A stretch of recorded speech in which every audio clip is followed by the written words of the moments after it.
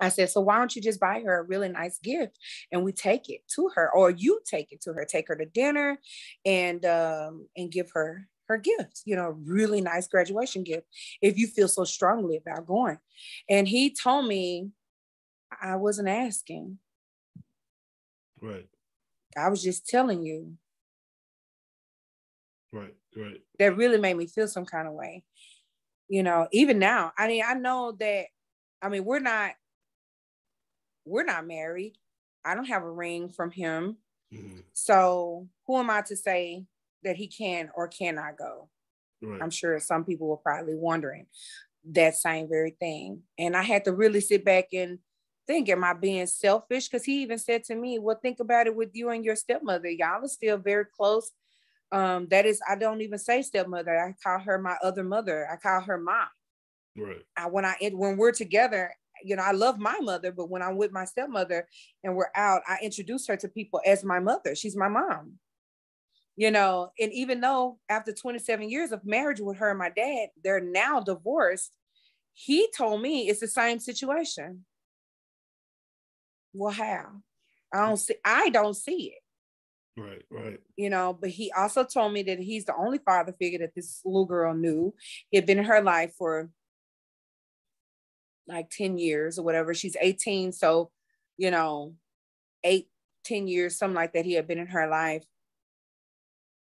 But I just wasn't comfortable with him going over to that woman's house. Yeah. I mean, and we and spoke it left about a really this. bad taste in my mouth. Yeah, we spoke about this. And you really don't have much leverage in the situation because he is technically still married. And well, that's why I say, let me know if you're married or not, if I want to deal with that. I don't want to deal with that. Right. If you got a crazy baby mama, I have children. My kid's father's not going to give nobody no grief, because he's married. Right. He's doing his own thing. But for me, I don't want to deal with nobody that's married or got a crazy ass baby mama. Yeah. Because I'm not that crazy baby mama. I don't want to deal with somebody that's drama. I don't like drama. Yeah. Mess. Yeah. So let's go back to your type. I have this theory. And it's not a theory I came up with. It's not a new theory, but it's called the womb imprint. And what that is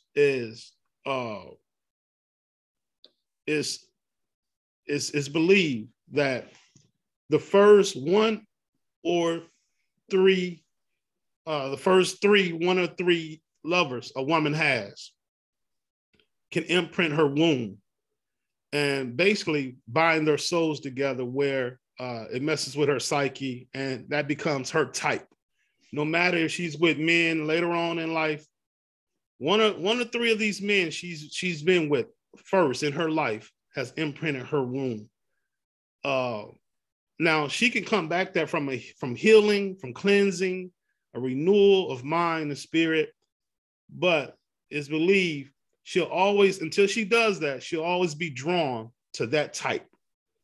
And that's very important also for women who have been molested or raped, and they don't know why they're attracted to a certain type. And it can go back to that. But even aside from rape or molestation, just a normal sexual relationship, a lot of women, it's believed, can have their womb imprinted where they're drawn to this type.